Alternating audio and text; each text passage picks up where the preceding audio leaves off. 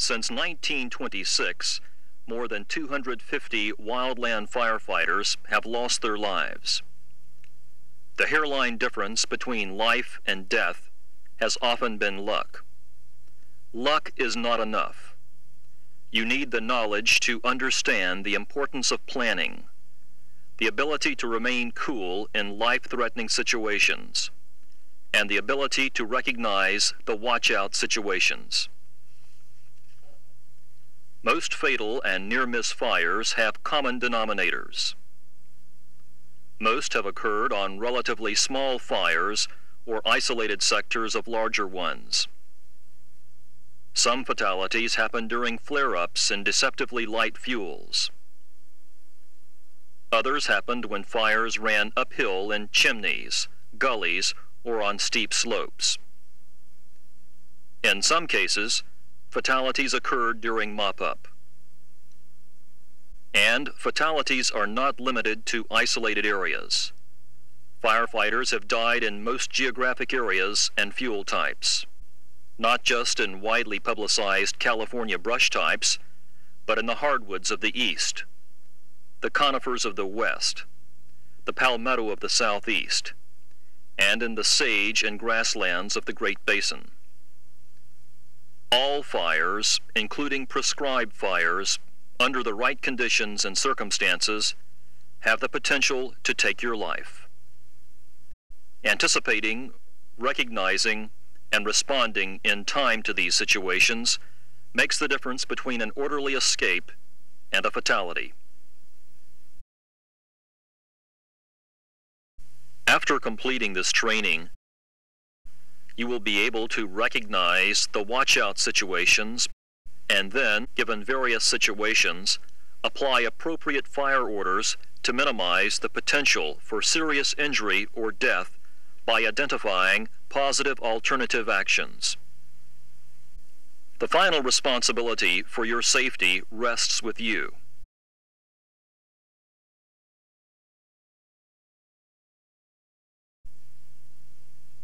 Let's review the watch-out situations. 1. The fire has not been scouted and sized up. 2. You are in country you have not seen in daylight. 3. The safety zones and escape routes have not been identified. 4. You are unfamiliar with the local weather patterns and the local factors that are influencing the fire's behavior. 5. You have not been informed on existing hazards or the strategies and tactics that are to be used. 6. You have not been given clear instructions and assignments. 7. You are not in communication with your supervisor or other crew members. 8. You are building a fire line without ensuring a safe anchor point. 9. You find yourself building a fire line downhill with the fire below you. 10. You are attempting a frontal assault on the fire. 11. You have a lot of unburned or flashy fuel between you and the fire. 12. You cannot see the main fire, or you are not in contact with someone who can. 13. You are on a hillside where rolling material can ignite fuel below you. 14. You notice the weather is getting hotter and drier. 15. You notice the wind increasing or changing direction or both. 16. You find you are getting frequent spot fires across the fire line. 17. You notice the terrain and fuels would make an escape to safety zones difficult. 18. You find yourself tired and considering taking a nap near the fire line. Any of these watch-out situations have the potential for causing serious injury or death.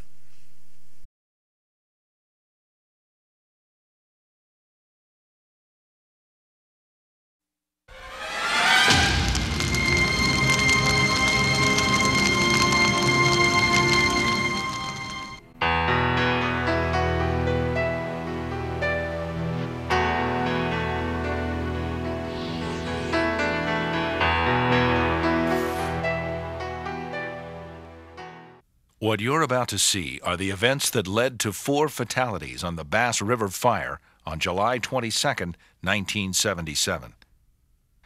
The Bass River Fire occurred in the Bass River State Forest, located in New Jersey's Coastal Plain Pinelands Reserve. The area burned by the Bass River Fire is in the same vicinity where 5 firefighters were killed while fighting a forest fire in 1936. The coastal plain is flat to gently rolling, and the pine barrens fuel type dominate the area. Pitch pine is the primary species found in this fuel type.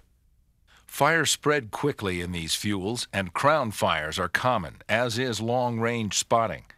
Fire behavior exhibited by the pine barrens fuel type closely resembles that of chaparral fuels in California. New Jersey had been in drought conditions for the first 6 months of 1977 and had been experiencing a prolonged heat wave since July 13th. The afternoon fire weather readings on the day of the fire, as reported by the Bass River Fire Tower, were sky clear, temperature 91 degrees, wind 12 miles per hour from the northwest with gusts to 20 miles an hour. Relative humidity, 27%. 1-hour fuel moisture, 3%. And the fire danger rating for the day was extreme. At 14:59 hours, the Bass River Fire Tower reported a smoke approximately 3.5 miles to the north in the vicinity of Allen and Oswego roads. This was known to be a bad fire area because of current fuel conditions and past fire history. The smoke was also picked up by several other fire towers. 5 brush trucks with 10 firefighters were dispatched immediately. The fire was approximately 5 acres in size when the initial attack units arrived on the scene at 15:05. At 15:16, they reported the fire at 25 acres and crowning. The local division fire warden arrived over the fire in an observation helicopter at 15:37. And estimated the fire to be in excess of 100 acres. The first 2 brush trucks on the scene started a direct attack using pump-and-roll tactics on the flanks of the fire, working from the point of origin toward the head of the fire. The incident commander was in the brush truck working the left flank. 2 more brush trucks and a tractor plow unit arrived and joined the operation shortly thereafter. These additional resources concentrated their effort on the right flank of the fire.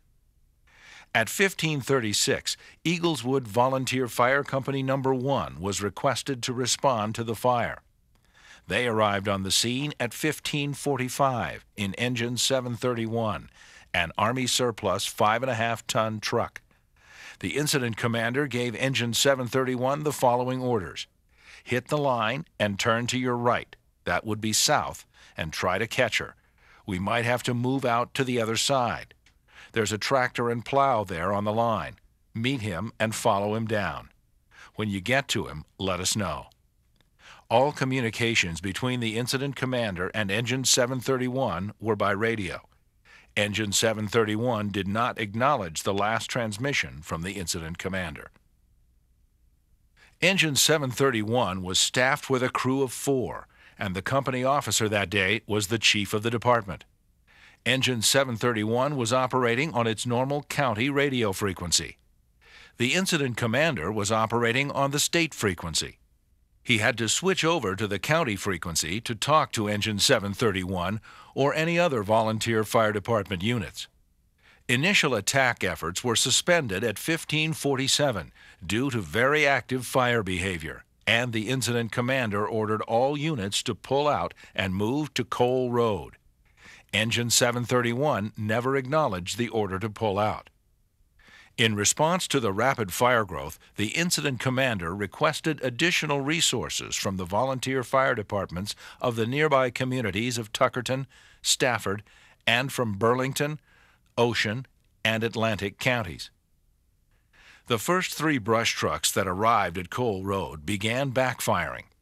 This operation was unsuccessful. At 1612, the incident commander ordered all units to proceed to the Dan's Bridge Road. As units began arriving at Dan's Bridge Road, the division fire warden in the observation helicopter directed them to initiate a backfiring operation along that road, moving from north to south. Ground forces reported numerous spot fires across the Dan's Bridge Road at 1630, and that they could no longer hold the backfire. At this time, the observation helicopter estimated the fire to be 500 acres. Between 1630 and 1700, a number of significant wind shifts were reported. At 1630, the wind shifted from northwest to southwest. At 1640, battling winds were reported. At 1650, the winds were out of the northeast. The fire crossed Dan's Bridge Road and headed southeast into the Lake Absegami recreation area, which had been evacuated earlier as a precaution. During this time, the fire displayed rapid lateral spread along the flanks due to horizontal roll vortex activity as it transitioned from wind-driven to plume-dominated. The fire moved 2.5 miles in 2 hours. The forward spread of the fire was halted at approximately 1730 northwest of Lake Absegami. This was accomplished with a backfire, during which firefighters were forced into the lake because of the fire's intensity. The fire was contained at 2,300 acres the next morning at 0830. During the hectic transition from direct attack to indirect attack, the status of Engine 731 was unknown, and no other resources had reported any contact with them. At 1652, there was a possible radio transmission from Engine 731, but a tone-out by the Ocean County Control Center overrode it. At 1655, there was an attempt to contact Engine 731, with no detectable response. At 1659, there was another possible radio transmission from Engine 731. All that was heard were the sounds of static and the humming from an open microphone. At 1700, a third possible radio transmission was received from Engine 731, but it was mostly overridden by other transmissions. Someone was heard saying, "I don't know how to drive it. I've never driven it before." At 1701, the sounds of static and the humming from an open microphone were heard again. At 1702, over the sounds of static and humming, the following words, spoken by a faint voice, were heard. "This is 730. The microphone remained open, and the transmission tailed off with a word that sounded like "help." After that, the transmission cut off, and all static and humming ceased. The observation helicopter spotted the charred remains of Engine 731 shortly after 1800. Engine 731 was found near the original right flank of the fire, where they were initially directed to begin their flanking attack. However, they were not on the fire line or a road. The signature pattern left by horizontal roll vortex activity covered the area of the burnover. This would indicate that Engine 731 was caught by the vortex along the flank they were working.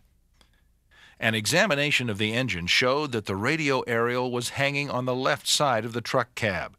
The ceramic fitting attaching the aerial to the truck was broken. Hose fittings were found on the ground on the right side of the truck. The pump handle was full open.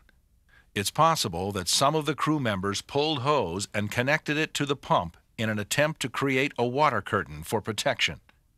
The bodies of the company officer and one crew member were found 600 feet from the engine in a direction back into the fire toward the point of origin. The bodies of the other 2 crew members were found near the engine. You have just seen the events that occurred on the 1977 Bass River fire.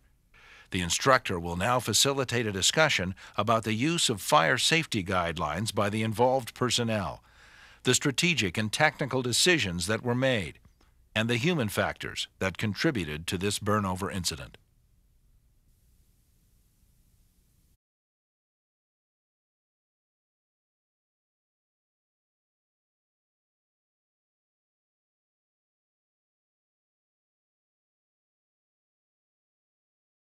The original 10 standard orders came from as a result of the Man Gulch fire in '49, when a group of people who had had their feet in the fire, who understood fire, what we'd call the old fire horse now, you know, they got their heads together, and the Chief of the Forest Service said, we need some orders that people can follow that would help them be safe on the fire line.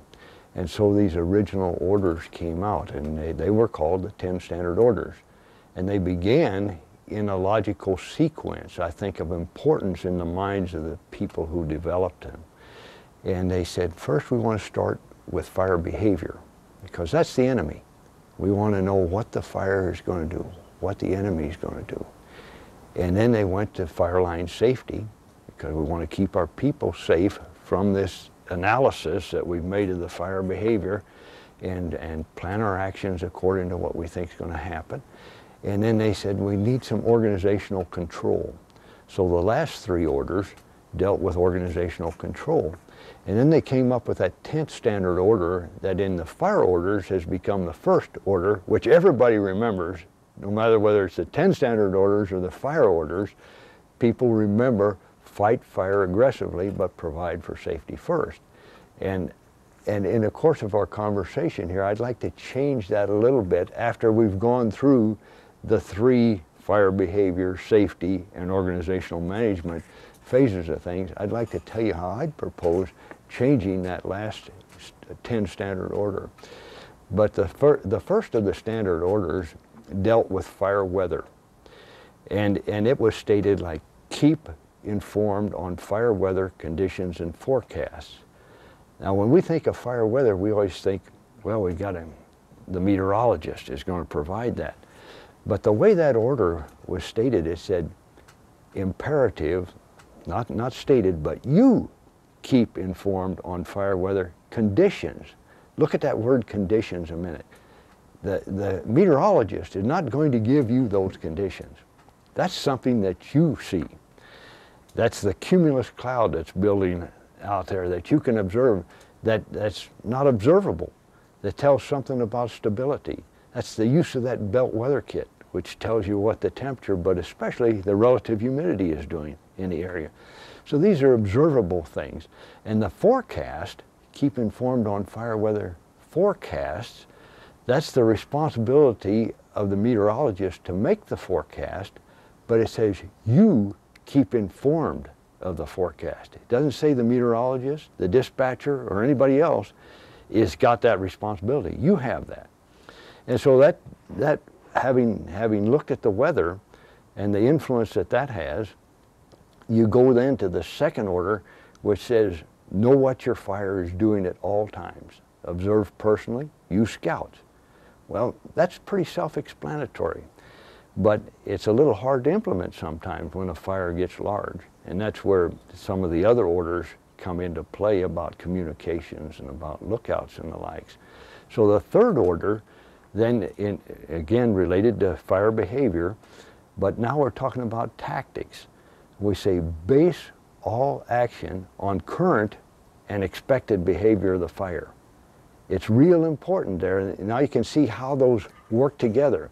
When you think of fire weather and how in the morning humidity's high, how in the afternoon it's going to go down, so if your fire is sort of just smoking and smoldering around in the morning, you expect that. And then you expect some changes to take place in the afternoon as the humidity drops, the temperatures rise, and usually the winds go up. So that's the first 3 orders dealing with fire behavior. The next 3 orders deal with safety. And the first, and I might not get these in exactly the sequence they had them, but that's not important. The sequence isn't as important as the grouping. When you think of fire safety, maybe you think of escape routes right away. So it says have escape routes for everyone and make them known. Just having escape routes by themselves doesn't do any good unless people know. And so if you're one of the persons that has to plan the escape route, that's one thing. You let people know. If you're one of the persons that's going to use those escape routes and haven't planned it, then you have to say, hey, where's our escape route? So it's a two-way street all the time. And that comes with communications and organizational control when we get to those three orders. But then the next one says, post a lookout when there's possible danger. And that just means any kind of danger. But of course, one of the primary dangers in firefighting is fire behavior. Now we've examined that, so you post a lookout with those concerns. That person might be taking the weather, just as a sidelight. And the third one says, be alert, keep calm, think clearly, and act decisively. Hey, that has a lot to do with safety. But that's very difficult sometimes after a 24-hour shift to be alert. Keeping calm, I think, comes from the fact that you've already analyzed the fire behavior. And so that helps to keep calm. Thinking clearly, again, refers back to what you've done and what you've documented and how, as a group, I don't care whether it's a two-person smoke chaser outfit, jumpers, what we look at there is that you have some consistent way of monitoring fire behavior so that being alert, keeping calm, thinking clearly, and acting decisively comes as a methodology as much as anything else. And that leads us to the next three, which deal with organizational control. And we talk about maintaining communications. Maintain communications with your men, your boss, and adjoining forces. It's important, to have several ways to do this. You can be innovative. I know in other training courses you talk specifically about communications. But now we're talking about organizational control in this 10 standard orders. The next one we talk about is maintaining control of your people at all times. Again, going back again to the fire behavior, the first three, you maintain that because you've analyzed the situation you're looking at. And that gives confidence both in the people that you're supervising and in yourself to say, hey, I can maintain control because we've done this analytically. We've looked at this. We know the situation we're in. And the next one there says, and I have to glance down here to take a quick look, is to give clear instructions and be sure they're understood. Now I know, Ted, when you're thinking about instructions, why, you give clear instructions. And I give clear instructions. But are they understood? Now this is where the people have to feedback. If I give an instruction to somebody and it's not clear, they have to ask. And of course that prompts that communications. It's just so important. And then we come to the last of the 10 standard orders, the original 10 standard orders, which says fight fire aggressively, but provide for safety first. And here's the change that I would make in that, Ted. I would say fight fire aggressively, having provided for safety first. Having looked at the fire behavior and all those things around it, having looked at your tactics, and going down to your safety, and then down to your organizational control, leads to safe action on the fire.